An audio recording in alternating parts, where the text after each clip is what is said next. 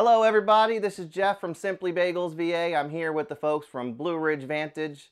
They're videotaping us today and I'm going to be showing you how to make bagels at home. This is a simple recipe that anybody who has an oven and some ingredients can mix up and make some delicious bagels. A little bit of information for you. I started baking bagels about 30 years ago while I was in the Navy. I realized I couldn't get a good bagel on the ship. So I asked the chaplain if I could use the galley. They gave me some flour, some salt, some sugar, some water, and some yeast. I mixed it all up and I made about 200 bagels that night. The recipe's come a long way since then for me to produce a bagel that I think everybody would enjoy.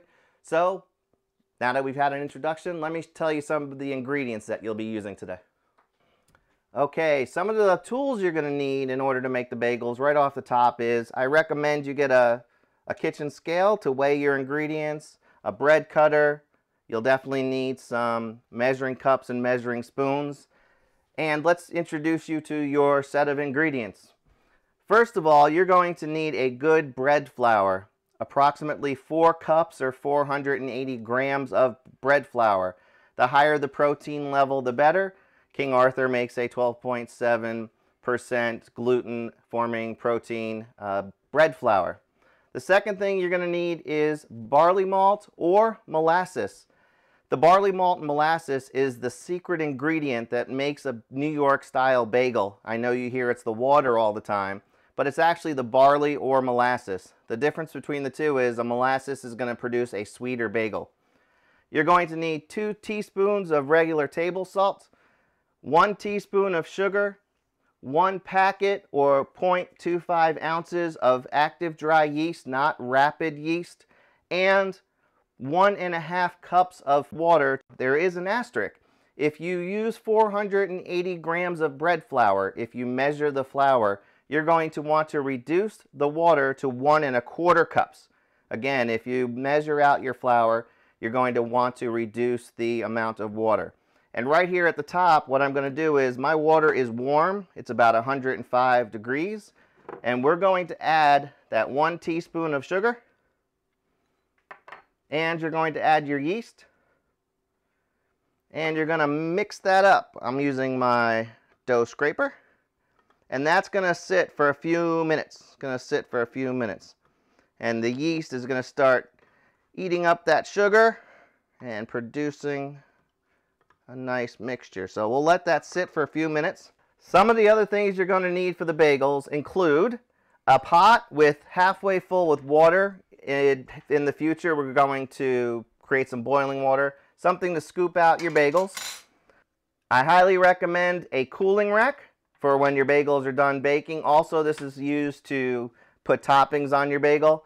I have a whole host of toppings: garlic, onion, sesame, poppy seeds, and a nice hard coarse crystal sea salt. You're going to need a pan with parchment paper. The other secret to New York style bagels, bagel boards. These bagel boards are used to prevent the bagels from sitting right on top of a breadstone or a pie stone. I will be showing you how to make bagels 2 different ways today. One way I'll be using the bagel boards, the other way I'll just do it directly on the pan. So, now that we've got all of the ingredients out of the way and all the tools, let's go ahead and mix the dough. If your oven does not have a proof setting, what I'd like you to do is get 1 cup of water in a microwave safe dish, put it inside your microwave, and leave it there just for a minute as we mix our dough. Let's mix the dough now. So we've got our yeast mixture and sugar. I have placed the 2 tablespoons of barley malt inside of my flour. And what I'm going to do is I'm going to mix up that barley malt inside the flour. What tends to happen is the barley malt will stick to the sides of your bowl. So you'll want to give it a good mix and cut across it. Cut across it. You can see the barley malt is sometimes sticking inside or sticks with the flour. That'll break up as we add the yeast mixture. Let's add our salt. We'll mix that up. Excellent. Now what we're going to do is we're going to add the yeast mixture. And what I want you to do is I'd like you to fold that in. Turn your bowl, pour it in, turn your bowl, pour it in, turn your bowl, so it gets nice and mixed. And then you can pour the rest in. There you go. Now it's going to be very sticky to start. That's completely normal. Again, I'm using a dough scraper to help mix it and keep my hands clean. But if you are using your hands at the top here, I'd recommend keeping a little bit of cold water or water to the side. You don't necessarily want to add additional flour. And you're going to get that nice and mixed up here in the bowl at a point where you're starting to form a ball. And when you reach that point, you're going to place the dough on your countertop. Now you can see there's no additional flour on my countertop. No additional flour on my countertop. There's an excellent YouTube channel called Bake with Jack. Bake with Jack. He is a baker in England, Great Britain, and he does some excellent videos about how to knead breads and make delicious breads. And this is the tip he gives for kneading bread. So we're going to do this first part for 6 minutes. So what I'm going to do is, back along the side, I'm going to use my microwave timer, and I'm going to put it on 6 minutes. And here we go. What you're going to do is you're going to stretch the dough out and bring it back in. Give it a good pat down, stretch the bread out, bring it back in, and collect all that extra flour that's on the side. Again, to start, you don't want to put any extra flour on your workspace. Out, stretch the bread out, and bring it back in. Now, off to the side, after I've done this for a few minutes, I do have a little bit of extra flour. And I'll show you why in a minute. Because what's going to happen is the inside of your dough will be a little sticky. It will be a little sticky. This bread is not considered very moist. It's about 60% hydration, which means 60% water to flour ratio. But it does get a little sticky. But unlike a sourdough bread, we're only going to knead this bread one time. One time. So when you get about halfway through and you feel like it's sticking, it's okay to add just a little bit of flour on the bottom. Spread it out just a little. Put a little bit of flour on the top.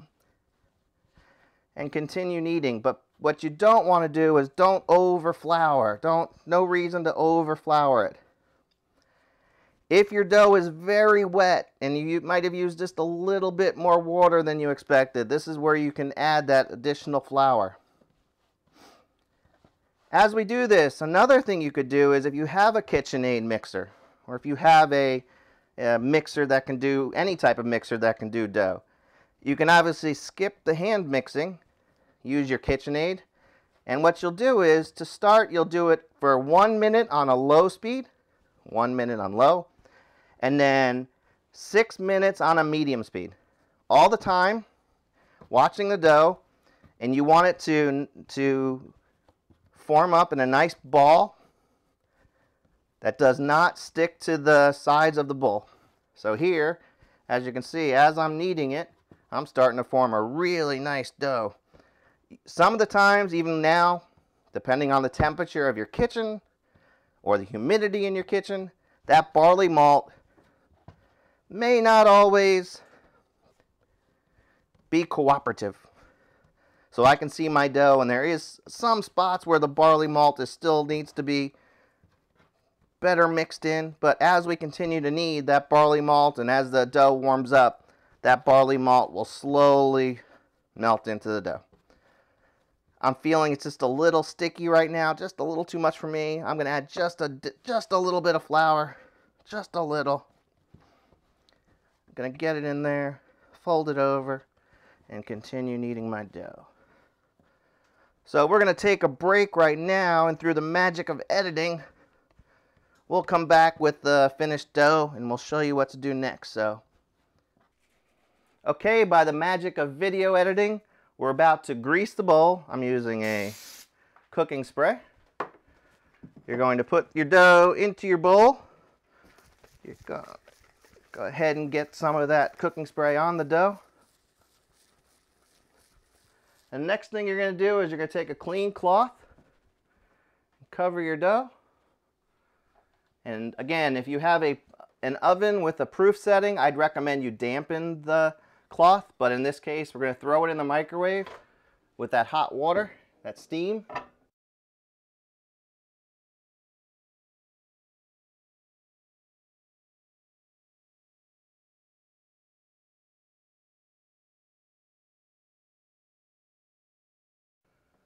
Place it in your microwave and set the timer for 30 minutes. It's going to take a minimum of 30 minutes to proof.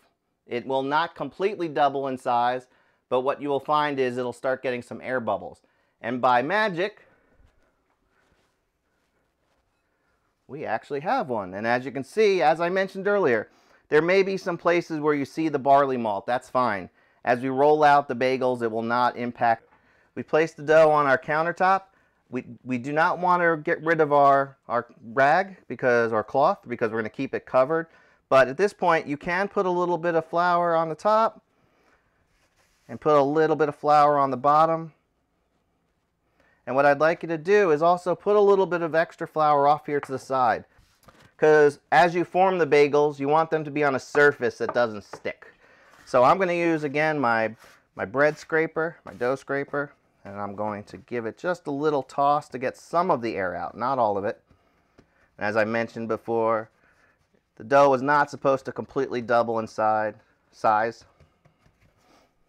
And what we're going to do is we're going to make 8 bagels. 8 bagels. Really simple. We're going to cut the dough in half. Approximately half again. And then just keep doing that half again, and then half again. So I'm not worried about them not coming apart yet or being perfect, because you will see that you can always add a little or remove a little as you feel is necessary. So we have created 8 bagels. They're ready to go, and I'm going to show you how to form your bagels 2 different ways. The first way that I actually don't recommend would be to create a ball and then do it the donut style. Just poke a hole in the middle, stretch it out, and you've got your bagel. But that's not how they do it in New York.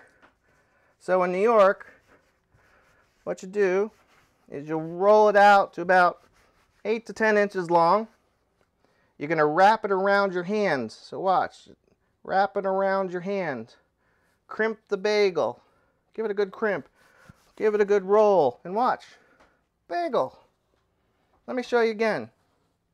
And again, it doesn't have to be the same size bagels. If you'd like to measure them out and have them all the same size, that's fine. But I'll show you again. Take the bagel, roll your hand, take the corners. You can put a little bit of water if it's too dry, but our dough is really good. Roll it out. And I'll show you a third one before we get to it. Oh, stuck a little bit. This one's a little smaller. No problem. No problem. They'll all taste delicious. So we're going to roll it out. Place my palm down. Roll it over. Take the size. Pinch it up. Give it a good roll. And just almost like that. There you go. So let me roll the rest of these out for you. Rolling. All right, we have rolled out our 8 bagels. And what I want you to do is cover them. Let them sleep. Let them sleep for 15 minutes. After you've covered them, come over to your stove and be sure you have a nice large spaghetti type pot for spaghetti, and put it on medium-high heat till this water starts to boil. As soon as it starts to boil, lower the heat so it just simmers. As you can see, I also have the rest of the workspace all ready to go. The process will be as follows. You're going to boil the bagels. After you boil the bagels, you're going to see an ice bath. the bagels are going to come out of the hot water into an ice bath. After they've been in the ice bath for a few seconds, they're going to be put on the cooling rack for us to decorate, as my kids used to say, decorate the bagels until they're ready to go into the oven. So the process again is from the boiling water, it'll be 30 seconds on each side, into the ice bath, onto the cooling rack, and then ultimately onto your baking pan or to the bagel boards. And we'll show you that after the bagels are done with their second rest for 15 minutes. See you then. It's been 15 minutes. Time to put our bagels into the boiling water. As you can see, we have a pot of boiling water. I've got my dough scraper ready to go if the bagel's stuck to the countertop a little bit. I've got my tool to remove the bagels from the boiling water. From the boiling water, it's going to go to the ice bath and then onto my cooling rack. So let's make this happen. If you have a large enough pot, you can do 4 bagels at once, not a problem. And you're going to do 30 seconds on each side. 30 seconds on each side. Let me grab another one. And what I do is I count in my head. If you have a timer, that's fine. If the bagels have proofed correctly, you'll see they'll float. They will float. If they didn't float, you'll probably have a delicious bagel, but the texture may not be exactly what you were expecting. So that's been about 30 seconds. Let's flip them over and go for another 30 seconds. Let's remove the bagels from the boiling water and then into your ice bath. Into the ice bath, into the ice bath, into the ice bath. And one more into the ice bath. Go ahead and get those in there. And let's go back and do the remaining 4 bagels. Here we go. Same as before. They may stick to your countertop. That's completely normal. That's completely normal. I've got 4 bagels that are moving here. 1, 2, 3, 4. Again, 30 seconds on each side, but this time I'm going to check these bagels over here. And once I think they've been cooled off, we're going to put them on the cooling rack. Cooling rack.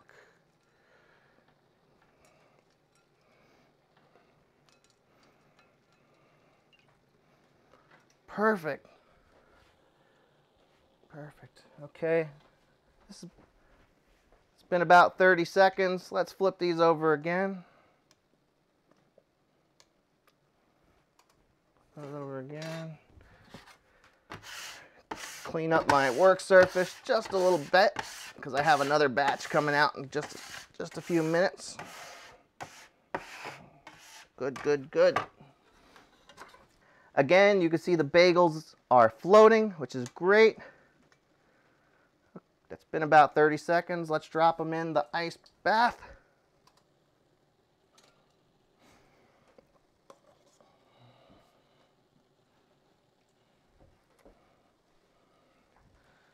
Perfect. So as this is sitting for a couple seconds, it's at this point you can make a decision to add an egg white to your recipe. A lot of people will take an egg white, add a small amount of water, mix it up, use a pastry brush and coat the eggs with some egg white. It'll help with the texture and color of the bagel.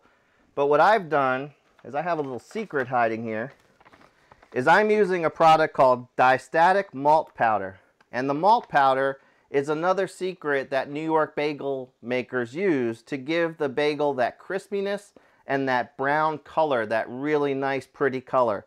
You added approximately 1/2 teaspoon for every cup of flour. Again, 1/2 teaspoon for every cup of flour. I added this at the beginning, and I don't specifically need to use the egg white. But if it's something you'd like to do, you can lightly coat your bagels with some egg white. It'll also help your toppings stick to the bagels. So here we go. Look at these beautiful bagels. These are all handmade. You're going to have something similar. There we go. Beautiful, beautiful, beautiful. So, here we go. Now, for the everything bagels that we make at Simply Bagels, all of them are done the same way. And we have a combination of toppings. We have garlic, and we actually do every one of the bagels one at a time because we find the flavor seems to be more consistent than dunking the bagels. Now you can go to your local supermarket and purchase the everything bagel topping mix. We wouldn't recommend that because what tends to happen when you use the everything bagel mix are the sesame seeds and the poppy seeds wind up going all the way down to the bottom, so you don't always get a consistent flavor across the bagel. So again, if you have everything bagel topping, that's fine. But my suggestion would be go ahead and get yourself some individual spices. Do it by hand. I'm using a little shaker here. And this is the onion. Now when you have the bagels that we make from Simply Bagels, you will sometimes get one that has maybe a little more onion or maybe a little bit more garlic. And the reason that happens is the person baking the bagel isn't always awake, or they just felt like adding in a little bit of additional onion or garlic. So be aware that every bagel is unique. Every bagel has its own personality. And we'll put some sesame seeds on. And that's what makes these special. And as my daughter told me, that if you don't bake the bagels with love, they don't taste as good. So let's put some sesame seeds on here. And when you're doing this at home, feel free to mix up the flavors. If you like more sesame seeds or more poppy seeds, go crazy. Poppy seeds. Outstanding. Look at these. These are awesome. By the way, underneath my cooling rack, I put a broiling pan. If you don't do that, your significant other, spouse, children, boyfriend, girlfriend, roommate will find sesame seeds and poppy seeds all over your house. In your shoes, in your boots, in your clothing. So, highly recommend having something to capture all those. Look at those! Outstanding! Those are ready to go in the oven. As I mentioned earlier, I have two ovens. I'm going to teach you how to make bagels two different ways. The oven was preheated to 450. And I'm going to show you how to make these bagels two different ways. So the first way will be, we're going to take a couple of the bagels and we're going to put them topping side down on my baking pan. Topping side down on the baking pan. And we're going to throw those into the oven. And it's going to be in the oven for 6 minutes. 6 minutes. I'm going to set my timer for 6 minutes. 6 minutes. The other ones I'm going to show you is I'm going to use the bagel boards. And the bagel boards, again, prevent the bagels from touching the baking stone or pizza stone. So again, we're going to go upside down. And my toppings are getting all over my kitchen, so I'll get yelled at later. And I have a pizza stone or a bread stone in my oven. And I'm going to drop it into the oven now. So we've completed the first part. And now what we're going to do now is we're going to flip over these bagels. We're going to flip them over, flip them over, flip them over, flip them over. And we're going to push it back in. And we're going to set our timer for 5 minutes. Set our timer for 5 minutes. Now the same for the bagels that are on the bagel boards, but in this case, less chance of burning my fingers. Flip them. Flip them. And we'll see everybody in 5 minutes. So our 5 minutes have been completed. Whoa, look at that. Yummy, yummy, yummy. We're going to rotate the pan. In your residential kitchen, you're going to have different hot spots. So every oven is going to be different. So rotate your pan. And believe it or not, we're also going to rotate this monster. And this one's much heavier. We're going to rotate this as well. Fantastic. Close it up, and we're going to set our timer again for 5 minutes. It has been 5 minutes. We are ready. Let's check out the bagels. Oh, beautiful. Beautiful. Nice color. There we go. Now, when you are finished baking your bagels, do not put them in a plastic bag. Put them in something like a paper bag or a crate. I'm going to use a box. And you'll drop them in there. And let's check out our bagels that are on the stone.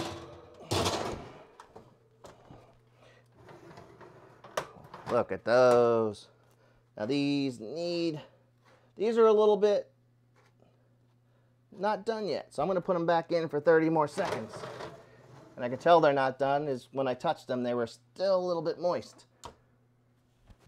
But our second check of our bagels on the pizza stone. Ah, they feel much better.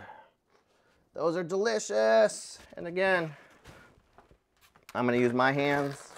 We're going to throw them in the box. And the reason we're throwing them in a paper bag or box is we don't want any plastic to melt up against these hot bagels.